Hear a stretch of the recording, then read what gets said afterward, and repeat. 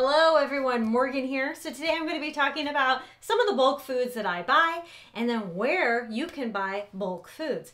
There's a lot of places to buy bulk foods and there's a lot of reasons why you should and shouldn't buy bulk foods. Now, first of all, buying in bulk is a really cost-effective and easy way to get a large amount of food very quickly, right? I can go to Costco, and that's my first place. I can go to Costco and get a 50-pound bag of rice.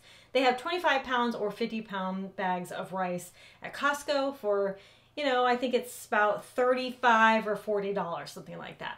Super cost effective. I can go get a 5-pound bag of rice from Walmart for $15, or I can go get a 50-pound bag for $35. Do the math there, right? 50 pounds that's not only cheaper, it's going to be more cost effective, and I'm going to have a larger sum. All I have to do is then take that and put it in a Mylar bag with an oxygen absorber, and I'm good to go, right? Because rice lasts forever. It's a beautiful, beautiful thing, okay? You can get rice from Costco, Azure Standard. You can get it online. You can get it from Asian food markets. There's lots of places to buy rice, and you don't have to buy it in bulk. I do recommend that you can also stock up on smaller bags, even though I said that it wasn't as cost effective.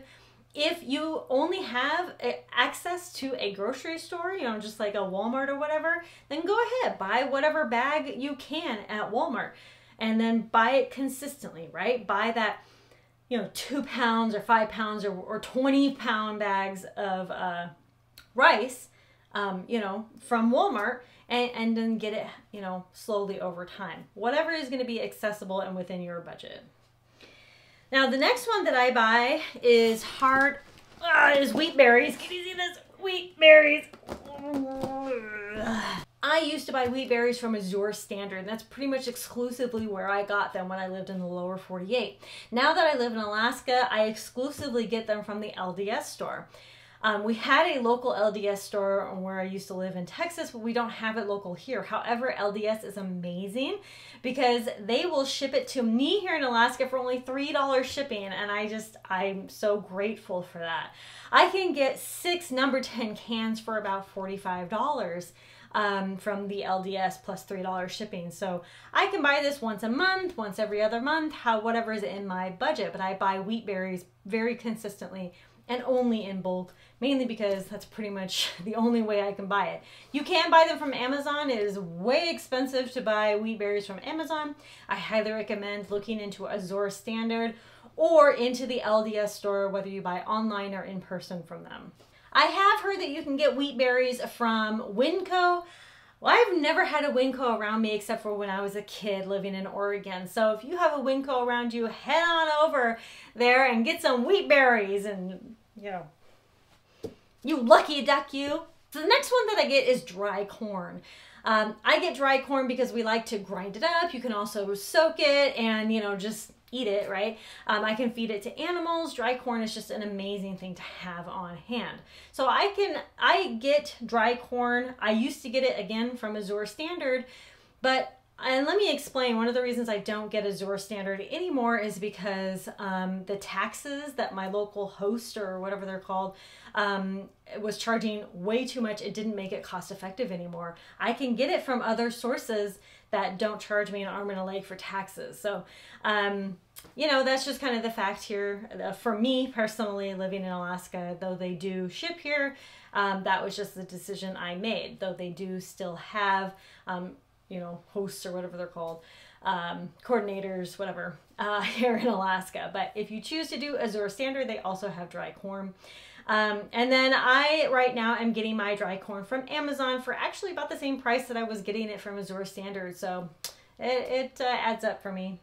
Some other things that I buy in bulk would be salt and sugar and then ground flour. I buy bulk ground flour for my everyday and short-term layers. Ground flour can usually last about up to 5 years in a Mylar bag with an oxygen absorber. I say 5 years is probably the max for that. But I do use a lot of flour every day, so I rotate it just so much. If I'm going to store any type of flour long term, it's going to be the wheat berries. And then I'll just grind the wheat berries into fresh flour. So for salt and sugar, I actually get from Costco. Again, you can also get those from Azure Standard. You can get bulk sugar and bulk ground flour from Walmart. They usually have the 25-pound bags. But you can also try to get them from Amazon as well. But I believe they're just not, as cheap as you can get them other places. But yeah, you can get them from Azure. I actually get them from Costco. The salt and sugar and ground flour, I can get all of those. I got a 25-pound bag of salt and I put it in a Mylar bag with no oxygen absorber. Again, same with the sugar. I put it in a Mylar bag with no oxygen absorber and they can last 25 plus years or more, okay? Popcorn is also one that I tend to want to buy in bulk. I used to be able to get that again from Azure Standard, but I don't so much anymore. I will try to get it from Amazon or I will just buy the smaller ones from Walmart. However I can get my popcorn, I'm gonna get it, okay?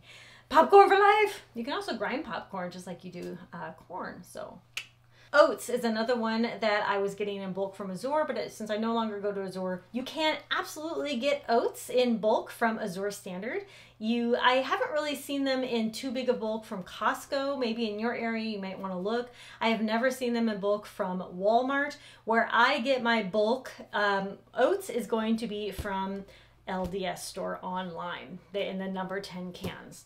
And then I just store them in a cool place. I do not repackage number 10 cans. It's unnecessary. They are already perfectly packaged and they sometimes can even last longer than Mylar bags, stuff packed in Mylar bags. So if you can get stuff in number 10 cans, you are solid. Just keep it away from moisture and in dark, cool places and you are set to go. So my top sources that are working best for me for some things are going to be Walmart, Amazon, LDS, and Costco.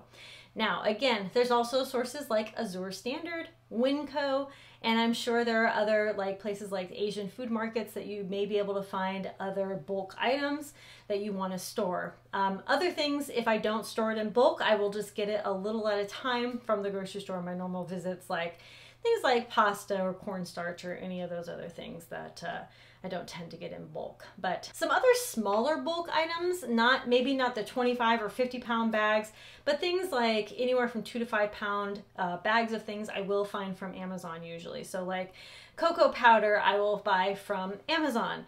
And it comes in 5-pound bags. Things like cornstarch, I do buy those in the 2-pound bag, things like that. Anthony's, Hoosier Farms, things like that. They will have really good deals on some bulk like powdered cheeses and the buttered milk or the powdered butter. I will also get from Augustin Farms and things like that. I want you to find the sources that are going to work for you. I also want you to be able to shop around.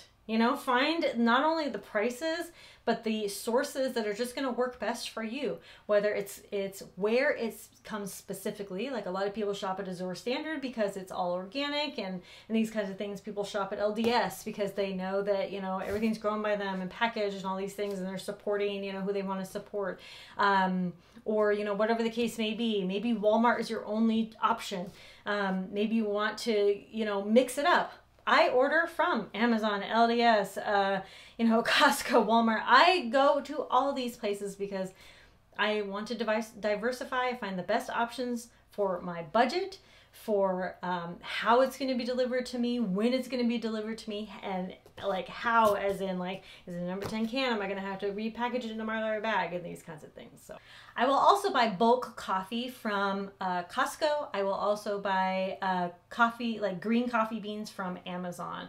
I try to just find the best sources for bulk coffee as I possibly can. I found that Costco has the best ground coffee in number 10 cans. I feel that those last at the absolute longest. So I will buy coffee in number 10 cans in the bulk, number 10 cans from Costco. And then I will buy green coffee beans that I roast myself from Amazon. So where do you buy your food in bulk? Let me know down in the comments, and hopefully it'll help others buy their bulked food to stock up for the apocalypse. Thank you all so much for watching Conquer Raw by Preparing today. I'll talk to you later. Bye.